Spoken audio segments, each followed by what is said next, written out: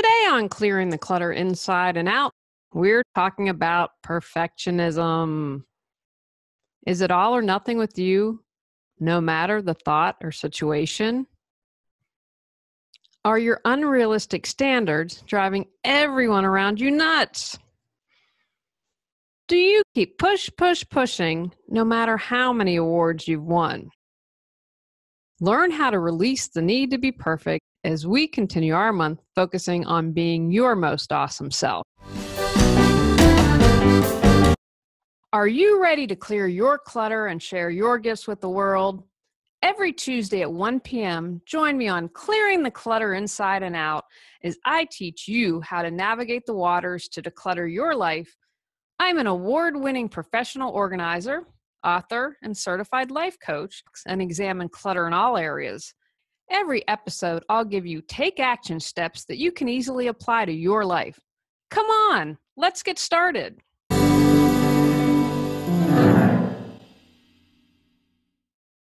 Today's episode was inspired because I'm a recovering perfectionist. I wish I could tell my younger self, you're missing out on life when you're trying to be perfect. There's so much joy to be had and you're caught up, and I understand why, so I want to be gentle with myself, but I just wish I could give my younger self a big hug. I have my clients strive for good enough, close enough, groovy enough.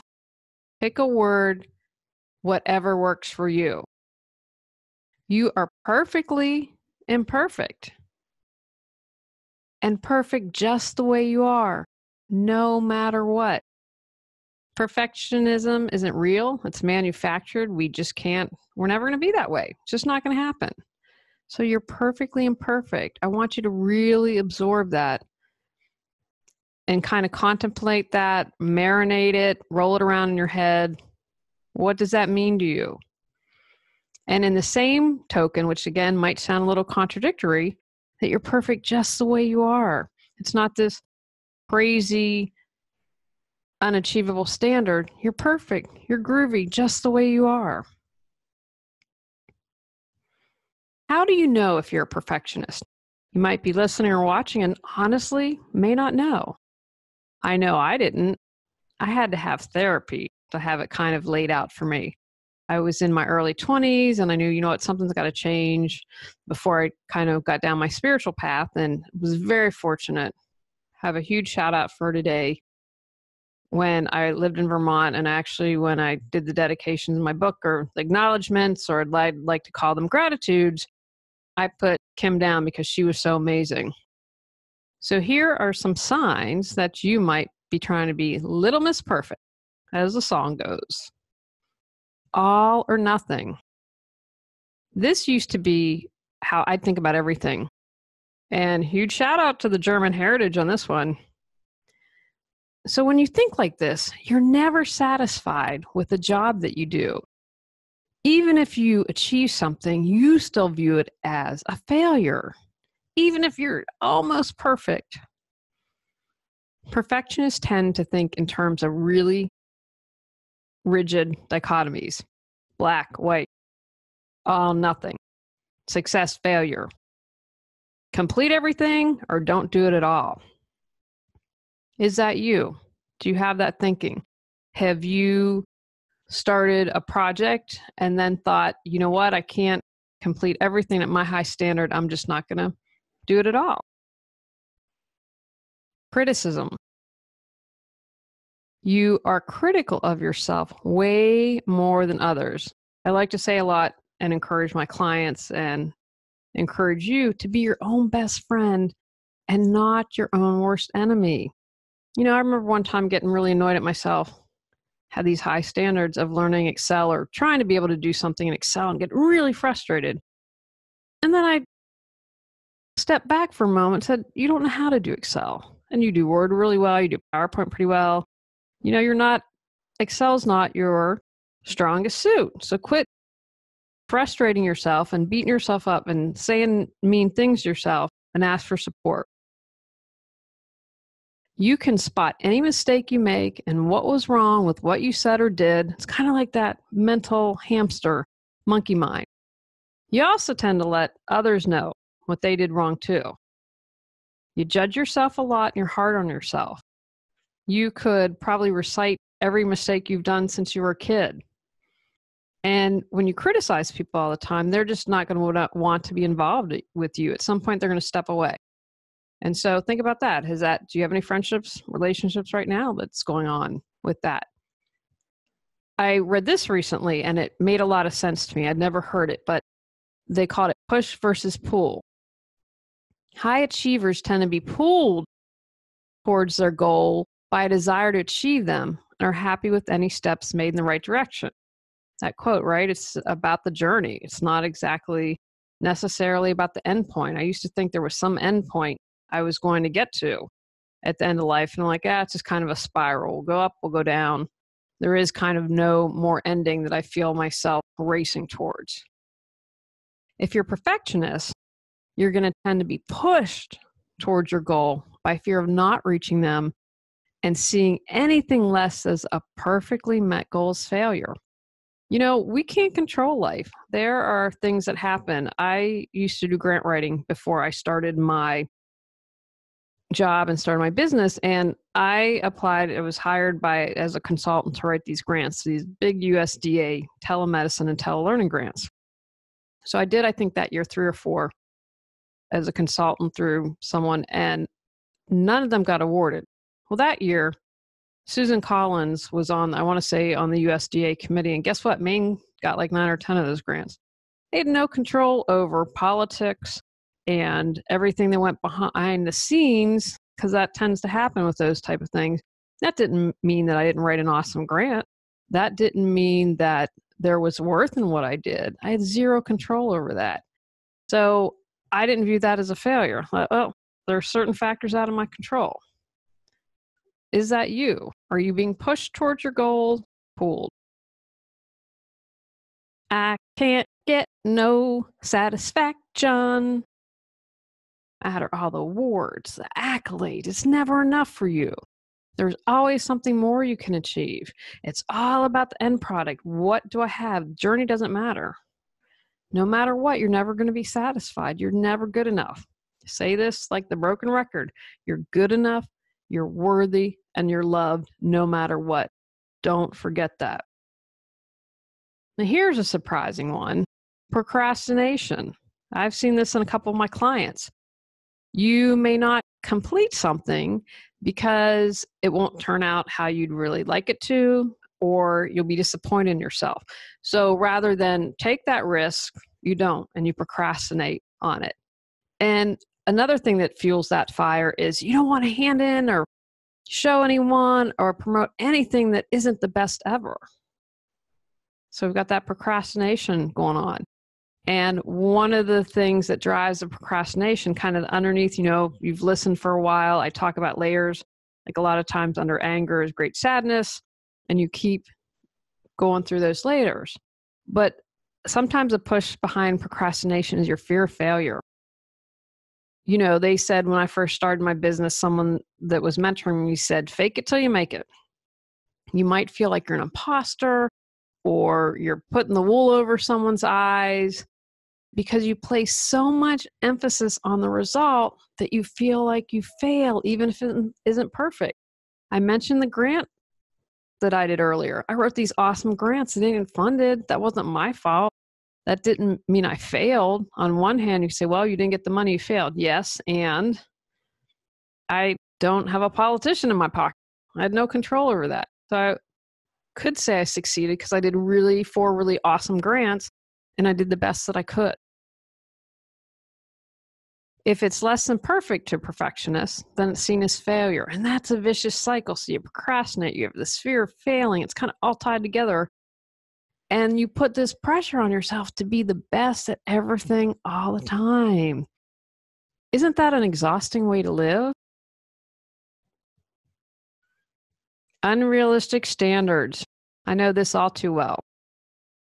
While you can set your goals high and try to push yourself, if you are a perfectionist, your standards are just, no one can get them. There's often no way that they can be met. You've raised the bar even before you appreciate what you've accomplished. You're also a big old control freak. And I did a whole other episode on control. Control, as Janet Jackson would say. Part of that is see how it kind of all works together. It's a puzzle and all these little pieces. And if we work at one, it's going to support you in another area. We're clearing that clutter. As we do one, it's going to help the other. So you might try to want to control everything so it's just right. And if you're feeling really out of control internally, then a lot of times it's going to show up that you're going to try to control your external environment. So that might be trying to control your wardrobe. That might be trying to control someone else. You can get caught up in trying to control someone else, although we have no control over someone else. Someone recently blamed me for a friendship ending, and I was like, gee, thanks. I wish I had that much control over my friend, but he's a pretty independent thinker. Then instead of owning what you did in the friendship to push him away, you're trying to do the blame game on me. So you might be trying to control another person if you're a perfectionist. Look to that. Where do you try to control? You try to control a situation. And again, a lot of times, a lot of things in life are out of our control. We can only control what we think, feel, do, and act. Depression goes hand in hand with this. Well, you can understand that. You might be beating yourself up a lot and you can wallow in those negative feelings. If you have all these unrealistic expectations and they're constantly, you can't meet them, well, of course you're going to be bummed out. Defensiveness. Remember, this makes sense as well. It's scared and painful to be seen less than perfect. And for someone that's a perfectionist, this is a huge deal. Others can be like, they see me less than perfect. I don't care. But because this is at the core of who a perfectionist is, that can be really painful and scary. If someone were to, you feel like that's what I mentioned earlier, like you're pulling the wool over someone's eyes and someone's be like, aha, she's not perfect. He is not perfect. So you can understand why the defensiveness comes in. Low self-esteem can also be another sign. And you tend to have an isolated path. You're lonely. You might be pushing people away in a way. And again, don't beat yourself up about it. This is about recognizing. This is about awareness. What am I doing here? Do I have perfectionist tendencies? And your ego is doing the best job that he or she can. The low self-esteem, you don't want others involved because you're so self-critical and happy. And you might be pushing other people away. And that's okay, remember, because we're taking awareness and we're going to take action. And then fear, which remember, fear is false evidence appearing real. I think we either come from fear or love. Again, I boil it down to feeling not good enough, feeling worthy or loved. Use the words that work for you, but really examine what's the fear that's driving that. The fear that you won't be loved. Well, if they know I'm not perfect, maybe my parents won't love me if I get a 1600 on the SAT. I think that's still a valid score. Or if I don't score a touchdown every game, then I'm not going to be seen as good enough by the team and the coach. If I don't get a full scholarship to go to the college of my choice, then I'm not worthy. Because I was really worthy, then I'd be getting a full scholarship. Why do we try to be perfect? We're trying to find acceptance, approval, love. But when you look outside of yourself for that, that doesn't lead to fulfillment. I talked about an aha moment before meeting my husband. I decide whether or not I'm happy. And it can absolutely does on a daily basis enhance my happiness. But ultimately, it's up to me whether or not to be happy. And we're human. Of course we want approval. Of course we want love. Of course we want to be accepted. Talked about fears a moment ago. What's your fear?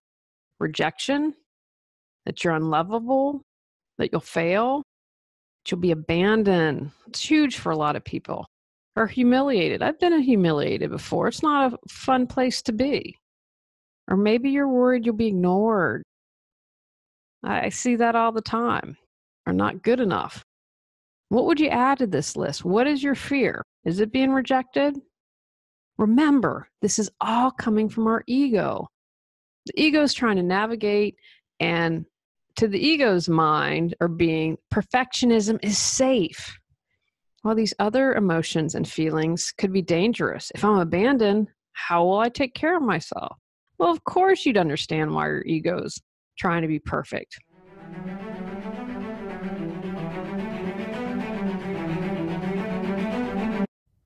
Are you surrounded by clutter?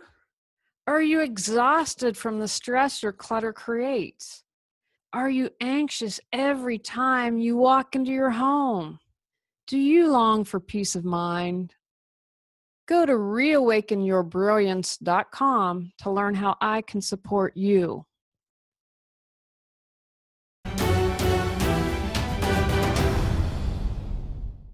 You might also be trying to live up to society's expectation. That's just a barrel full of monkeys, blah. I know when I lived in Los Angeles, I was trying to live up to this standard of how my body should look. Never going to happen. Even when I was skinny and my bones were sticking out, my hip bones were sticking out, I still wasn't thin enough according to Hollywood standards. And the thing that's crazy with society, the expectations keep shifting. You know, Rubenesque women used to be the ideal, and now sadly we're on the stick thin. I'm hoping that we're going towards healthy and that ultimately that's where we'll end up. But society's expectations are going to shift. So you're kind of on the shifting sand there. Things that you can't control and most of the time really can't live up to. And that's another way, that's another exhausting way to live. You don't want to live your life like that. You could be masking to not show your real or authentic self. You might not want to share what you're feeling or seeing or experiencing. So put that mask on. And I would say, again, this is only through a lot of personal development, a lot of work. I wore a mask for a really long time and wasn't even aware of it. And now I'm like, you know what? This is me. Take it or leave it. And it's all good. You take it, fantastic. You don't, it's all good. I wrote something in my book, I think, about something along the lines of, I hope this really supports you. And if it doesn't, I hope you find what does. I can't take the burden of not being me if it bothers someone else. It's like, if you shine your light and that upsets someone else, next, move on. And have a moment of compassion. Because perhaps the kid that gets bent out of shape, I always like to think of Election. I love that movie. Great movie with Reese Witherspoon. And maybe the kid who needs to have straight A's is being abused at home. You never know what's going on. So when you hear that, you can, of course, feel compassion and can understand why someone would have a mask. What mask are you wearing? Who do you wear it around? Is perfectionism one of your masks? And then, of course, you know, whatever happens to us in childhood ultimately influences us. I had a friend who was beaten as a child, and she told me the story that her dad beat her when another kid wrote on the sidewalk in front of her house. He had a crush on her, so wrote something in front of her house. So what she learned and what she internalized was it wasn't safe to mess up. And so when we internalize something's negative, then we think we're flawed. So we already start out with this false premise that we're flawed because we're perfect exactly the way we are. We're imperfectly perfect. So you can understand how that might be driving someone to be a perfectionist, because I could suffer physical consequences if I'm not perfect. And again, you know, once this stuff sets, you got to do some work to release it. So how do we stop being perfect? Just the facts, ma'am. Be like Joe Friday. Are your thoughts real, or are those your interpretations or perspectives? Are you jumping to conclusions? Well, what will this matter in a day or two, or a week, or a year? What's the worst that could happen? Let go of the all or nothing mindset that I mentioned earlier. It can be done because I've done it. I read this fact, which was really interesting. Silicon Valley is known to encourage failure, and even strongly. Entrepreneurs are often giving talks sharing their own failures. People there live by the mantra, fail fast, fail often. And apparently they even have an annual conference called FailCon to encourage people to embrace failure. I love this. I think this is so fantastic because I get now why it's Silicon Valley and why they have so much success. Because they recognize that failure is the path to success. And by failing, you're going to learn really quickly what works and what doesn't and be able to grow and move forward. Allow yourself to do things incompletely, imperfectly, and imprecisely. Get messy. That's how you can then progress to the state of completion and precision. Focus on maximizing your progress every step of the way, including through experimentation and failure. Because as I mentioned earlier, with FailCon, all those entrepreneurs and guys are going to say, that's how you learn. That's how you're able to succeed.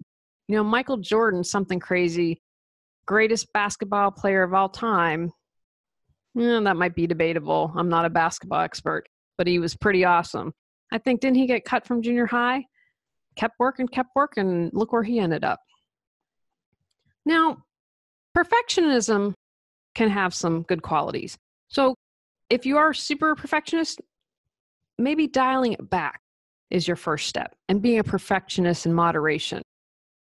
If you're positively motivated by high standards and use that to move forward, that's fantastic. Stay committed to your goals and don't let your failures weigh you down or define you. You are you. I am Julie Coraccio. If this podcast fails, that doesn't define who I am. If my books fail, that doesn't define who I am. I am Julie Coraccio. From the Sinead O'Connor song, the Serenity Prayer, accept what you can change, what you can't change, and know the difference. When you are criticizing others, and check in with yourself, be honest about that. That's a defense mechanism. When we're kind to ourselves, it allows us to be kind to others. When we judge another, we judge ourselves. It's all interrelated. What do you love and appreciate about yourself? Make a list where you can see it. Be very aware, okay, I can change if I need to lose weight. That's something I can change. I can control that to a certain amount with genetics, but you know what I'm saying. If you are 30 pounds overweight, most likely you can go to the gym to change that. You can't change your genetics. I'm built like my mom. My weight is held in my upper arms and my stomach. Even I was thin, that's where the weight was. I will never have guns. It's just, you know what? I'm okay with that. And I know the difference. So I don't make myself crazy trying to have guns when it's never going to happen. Celebrate it all. The good, the messy, the incomplete. Just enjoy it. That's what we're here to do with life. Embrace it. Embrace good enough. You know, I was researching and someone else that did a podcast, and I just wanted to hug and kiss them because I'm working with a new client now. I'm really excited who's coming out with the podcast, and she's an entrepreneur like me. And one of the things I said is, don't get caught up in editing, because you can edit. It's sometimes, if I had an interview and it was, you know, a friend and I wanted to do it really well, it took me a couple hours to edit. And so that's one of the things, and I talked about this probably a year or two ago, I embrace being good enough when it comes to editing. Someone criticized it, and I've just decided, said my sound was off. I'm like, I've got a pro mic, I do some editing. I just decided that this person had dog ears, and no matter what, wasn't to be satisfied. So I embrace, you know what, good enough editing. It's not perfect, but I'm not going to hire someone because that's not where I need to put my resources right now. And it's good enough. And if someone doesn't like it, that's okay. There are a bazillion other podcasts that they can find that have superior editing, and I'm okay with that. I've embraced it. Lower the stakes. Take a deep breath and relax. Have fun when you find yourself starting not to laugh. I'm really fortunate. My baby brother and his son, Max, Max is exactly like Justin, which can drive me up a wall time too. But Max is my brother as a 12-year-old. But that's good because you know what? Max makes me laugh at myself. If I'm getting a little too uptight, Max is there to remind me, like, oh no, Juji, we're going to have some fun here. So if you're starting to get stressed out, if everything's not looking perfect at your party, take a deep breath. You're there to have company. If the cake gets burnt or the dog eats an hors d'oeuvre, it's okay. Roll with it. Lean on your friends. That's what they're there for. Whoever your tribe is, whoever your posse is, lean on them. Say, hey, you know what? I'm trying to do better. I'm trying not to be such a perfectionist. Can you call me out when I need it? Love and respect yourself. Know you're good enough, you're worthy, and you're loved no matter what. Sometimes we can get that, but the no matter what trips us up because there's always, oh, except for this I am. Oh, but I did that, so not quite.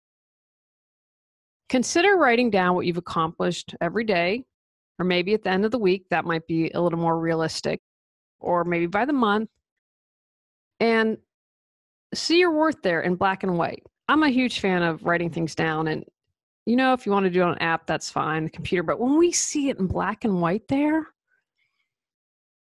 that can make a huge impact. If you see that you managed to not flip anyone off while driving, that's an accomplishment, especially if you're living in somewhere like Los Angeles. You got your kids off to school all this week in clean clothes, accomplishment. If you gave 110% in the game, that's an accomplishment. So begin to write that down and recognizing that. And while you're doing that, talk positively to yourself.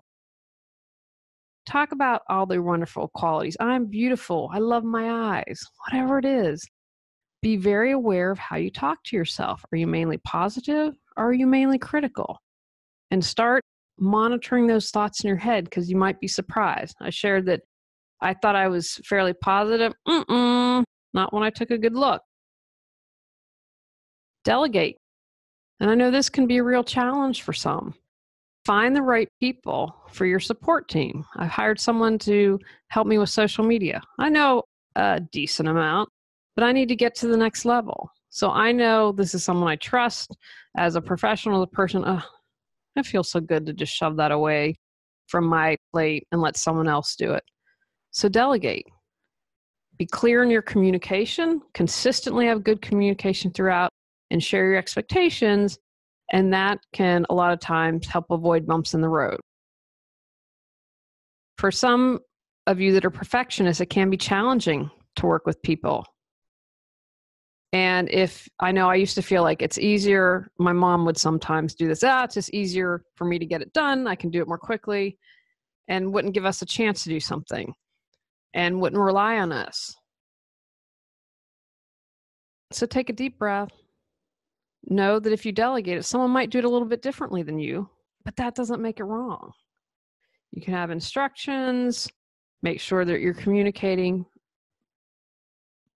but they are not you. And again, that's embracing that good enough. Being like, you know what, it got done. If they misspell something on social media, guess what? I'm going to live. I'm not going to worry about it. Take actions from today's podcast. Figure out where you tend to be a perfectionist in your life. Explore how your perfectionist tendencies show up. Depression, defensiveness, etc. Acknowledge how your perfectionist tendencies have negatively affected others. Understand how needing to be perfect has harmed you. Explore why you feel the need to be perfect. Create a plan to release your perfectionism. Love and respect yourself. Know you are good enough, worthy enough, and loved no matter what. On our next episode, we're talking about what is past its expiration date. Go out, clear the clutter to create the life you choose, deserve, and desire. Are you ready to live a more joyful and fulfilling life? Sign up for our newsletter at reawakenyourbrilliance.com and receive a free copy of 10 Steps to Clearing the Clutter Inside and Out. If you enjoyed today's episode, I would love it if you would rate and review the show because it really helps us in the search ranking. See you next Tuesday at 1 o'clock. Remember, when you clear your clutter, you can create the life you desire.